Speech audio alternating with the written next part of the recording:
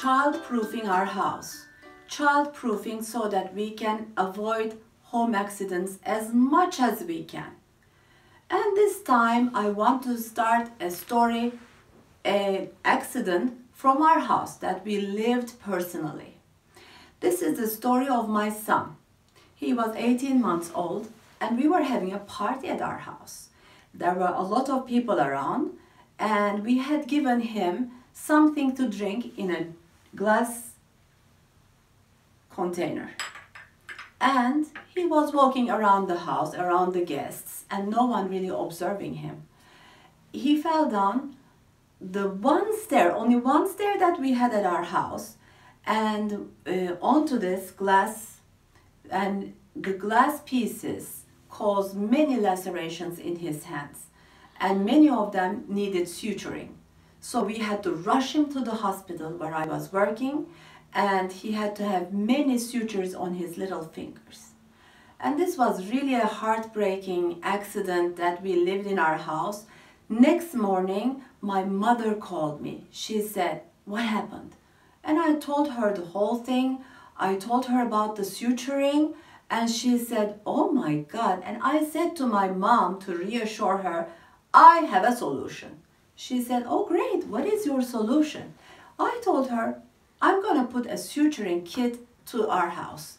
And whenever they have a laceration, a deep cut like that, I'm gonna suture it at home." After all, I told her, I'm a physician and I know how to suture perfectly. Why rush to the hospital all the time? There was silence on the phone. And I said, "Mom?" And she said, "My dear darling girl, instead of putting a suture kit in your house, why don't you find the best means of child-proofing your house?" Yet again, she was right. I was telling her I was coming with a solution that wasn't even a solution for child-proofing the house. So in this scenario, we had a lot of mistakes. One of them, we had a busy household that day.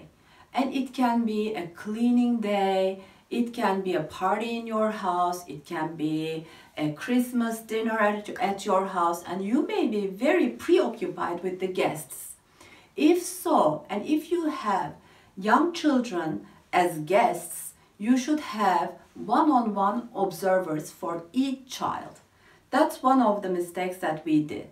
And the second mistake was we had given him something that he shouldn't be walking around. It was glass. So never give anything breakable to your children. And our third big mistake was that we were giving it while he was moving around.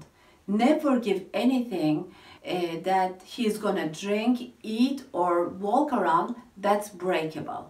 So those were the mistakes that we learned by a hard, wrong way. Home accidents are really avoidable, most of them. I hear you, some of you are saying, "Well, not really. I have a friend who doesn't child-proof her house and her child has learned perfectly how to not to touch what is breakable and what's dangerous." You may think that, but children between 1 to 2.5 years to 3 years of age don't have such strong judgments, and they cannot really understand what is very dangerous for them to touch. So better child-proof your house so that you don't run into accidents. And we're gonna have a series of ways of child-proofing your house in the following videos, which I really recommend you to listen and then apply it in your house.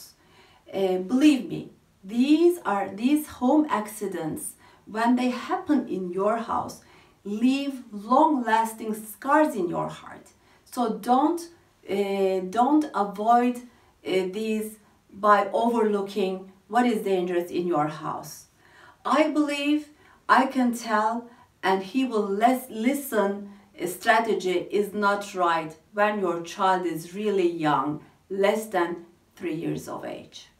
And for this video, we have changed our decor in our studio, and we put all of these chemicals on a high shelf just to emphasize that anything that's dangerous material in the house should be put way up in a high shelf in the house.